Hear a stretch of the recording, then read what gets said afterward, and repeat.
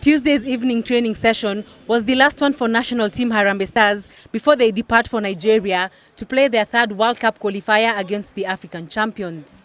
It was full house with the exception of goalkeeper Arnold Origi and midfielder Christian Bwamy, who will link up with the team in Nigeria. The match will be played in the town of Calabar on the Nigerian coast.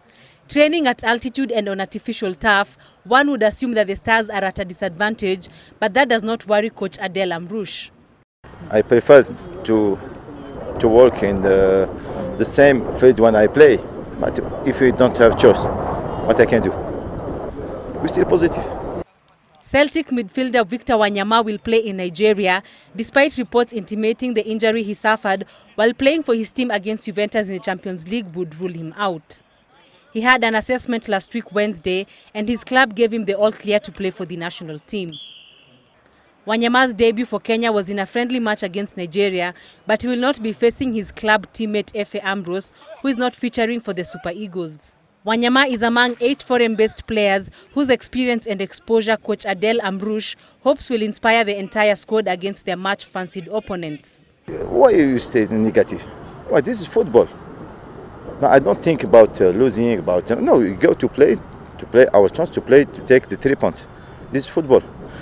Nigeria, they've won the Africa Cup, so I think they have this morale, I can say, which it can be also a weakness because they are expecting to go there and be the big boys. But if we stay together and work together, then I think we can have a good result. Earlier in the day, sponsors East African Breweries Limited hosted the Harambee Stars to a luncheon where they kitted the team with new sets of jerseys and tracksuits ahead of the World Cup qualifier. They also handed the Stars a check worth 7.5 million shillings to go towards preparations ahead of the trip to Nigeria. We need to go with only one focus, one mind. So I don't want to talk too much about the sponsor. Mine is just to work in the pitch, and I hope we'll come with a victory. The team departs for Lagos, Nigeria tomorrow morning at 8 a.m. On arrival in the Nigerian city, they will fly by chartered plane to Calabar, the city that will host the match.